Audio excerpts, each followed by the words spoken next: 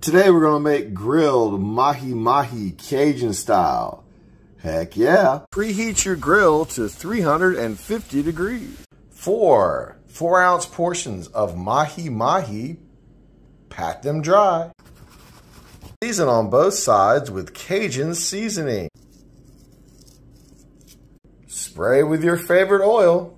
Spray both sides. I like to grill on the high rack for 7 minutes. Carefully flip them over after 7 minutes. Grill for 7 more. Try to maintain your heat between 350 and 400. Run a little hot here. 7 more minutes have gone by on the high rack. Time to remove. Heck yeah. As you can see, flake a little bit off.